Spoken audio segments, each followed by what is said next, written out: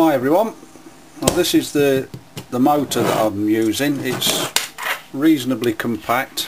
I've got it mounted onto a steel base plate with a couple of exhaust 68mm exhaust clamps.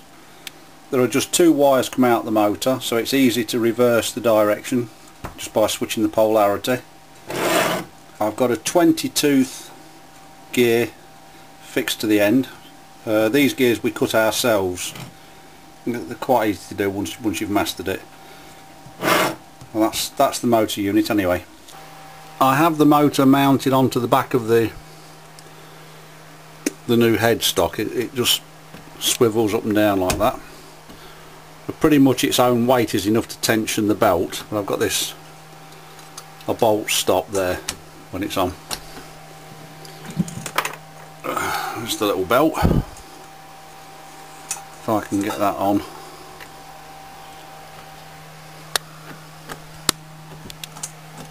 That's it. I just need to adjust the motor slightly side to side to get the belt running correctly. This is the power supply that's just arrived from our friends in China.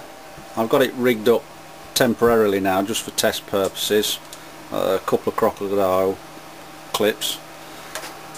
I don't know if you can see that little adjuster there.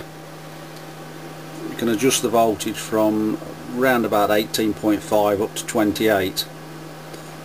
With a multimeter I've checked it and I've got it set at exactly 24 volts, which is what the motor requires.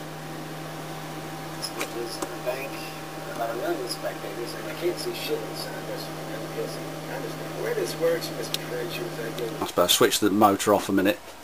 I'm going to wire into this a pulse width modulator type speed controller, which should give me virtually 0 up to 2000 and a bit, plus a forward and reverse switch.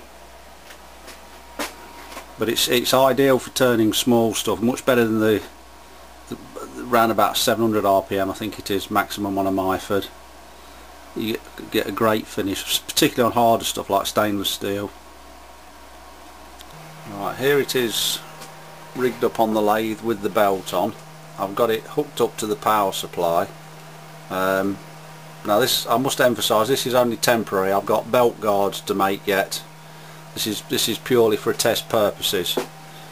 I've got a digital tachometer here. We're going to try and test the speed, see what we're getting. This is at 24 volts.